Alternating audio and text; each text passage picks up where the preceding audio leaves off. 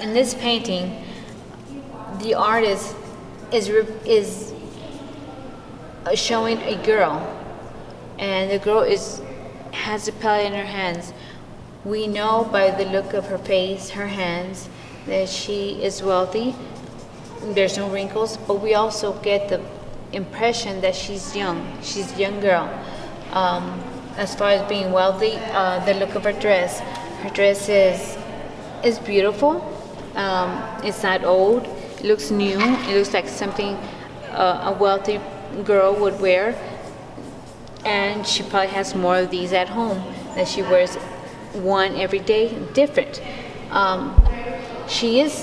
It appears that she's painting. However, she's missing the other element to what she should be painting. She needs an easel. There is no easel.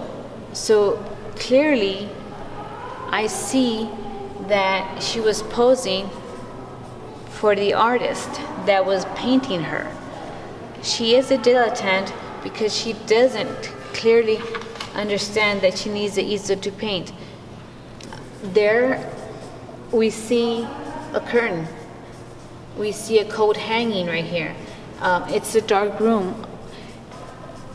I also see that she is sitting because there's her knee and her other leg is resting, perhaps just resting. We see that the chair that she's sitting on is sitting on a step made out of brick. We can see the brick, we can see the lines. So there is some linear formation right here because of the lines of the step, and there is that line that represents that it's like a stepping stool. So it is a step. There is a chair on the side with books. And the chair, as you can see, is very ornate. It is represented with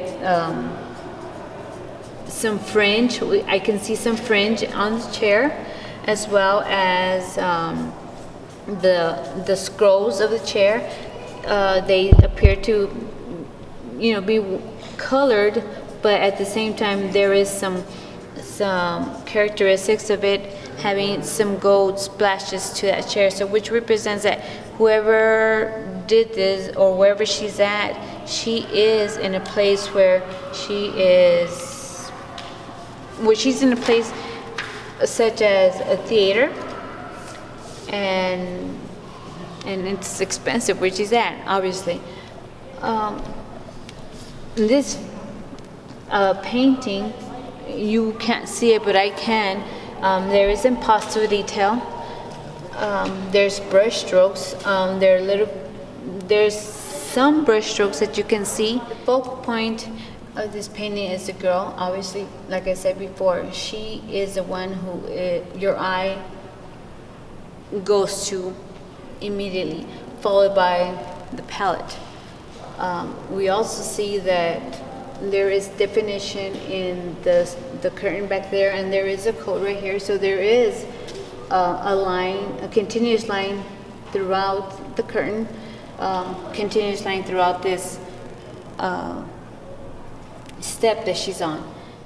As we see, there is chiaroscuro involved in this painting. It comes from the left, perhaps even from the bottom, but that chiaroscuro makes for her to be the center point of attention for this painting. The dress is the focal point, obviously, of the chiaroscuro, and therefore creates the darkness against her beautiful neutral yellow dress. We can see in this painting the folds, the continuous folds. We can see the detailed folds. The color range of this painting accentuates her dress. Like I said earlier, creating the chiaroscuro effect so that the dress can be seen. It's a contrast. There is depth in this painting. We know that she's sitting on a step, as I mentioned before. She's back there in a room. The transition of colors between a little bit dark here, there's dark here, and obviously there's a lot dark here, makes for this to be the center focal point of the painting, creating that chiaroscuro effect like we talked about before. Again, we do know from what we see here is that she is wealthy, she's young, there's no wrinkles in her face or in her hands, and she has no easel, so she is not painting. She's a dilettante, amateur painting, or not even an amateur painter. She's just there posing for the painter to draw her. It's a beautiful piece. There is no space. The only space there is that she's back there. That's and it seems like it's a tight space because of the curtain and this coat that's hanging, and she's in a tight space. Other than that, there is no volume in this piece. There is, however, a sense of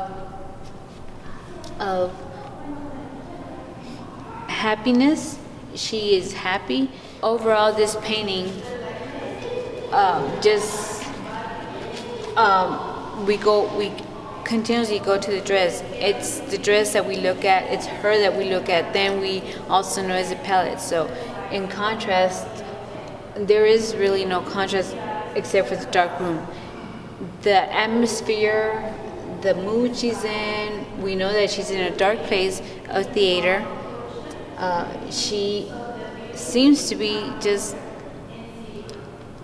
happy, peaceful, somber, and just enjoying life at the moment. She is, again, a dilettante.